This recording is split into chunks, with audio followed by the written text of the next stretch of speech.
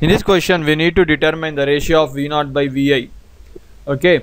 Now, V0 is a voltage across this capacitor, right? It is also the voltage across this resistor, or in other words, it is the voltage across the parallel combination of the resistor and the capacitor. So, this particular network can also be represented in this particular way, where we have an inductor, okay, in series with uh, in series with an impedance that I will represent using a box.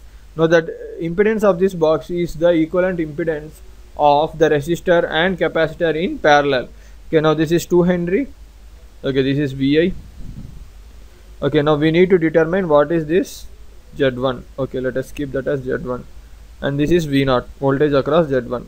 Now Z1 is a parallel combination of the resistor and the capacitor, so it is 1 by Cs into R by R plus 1 by Cs, so that is equal to R by RCS plus 1.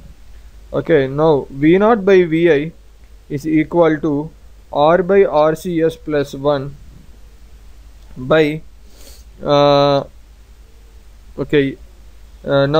R by RCS plus 1 plus whatever is the impedance of the inductor, so that is S into L.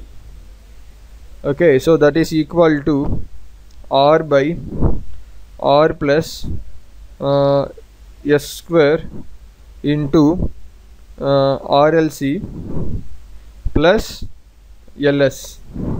Okay, we have R is equal to 2 ohm, and then C is equal to 2 farad, and then L is equal to 2 Henry. Now substituting all these values, we will get V0 of S by Vi of S is equal to 2 by 2 plus 2S plus 8S square. So the correct option for this question is C.